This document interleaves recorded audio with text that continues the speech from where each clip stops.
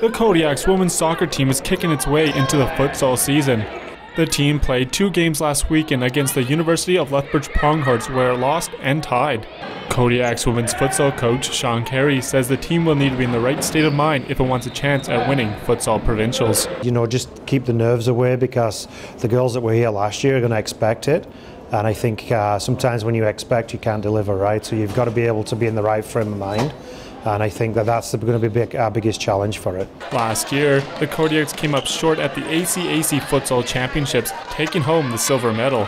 Carey believes the team this year is capable of winning the gold. We need to make the same game we made last year. We need to be playing for that championship banner.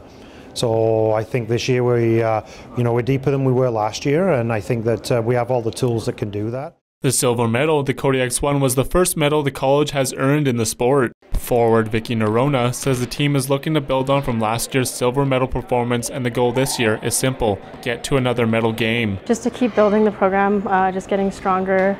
We had a good result in the championships last year, so I think the goal is to just play and get some, just get into a medal game in the end again. The Kodiaks will be the host team for this year's ACAC Futsal Championships. Carey says as the home team, there will always be pressure. You expect it, and for some of the girls, it's probably new territory for them.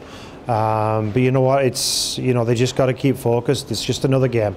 It's just another day, right? According to Carey, the girls you will want to watch throughout the season are Nerona and defender Christine Moser, as both of them are the goal scorers on the team, but believes any one of the girls on the team can be a game changer for them throughout the season. Seth Slump, E! News, Lethbridge.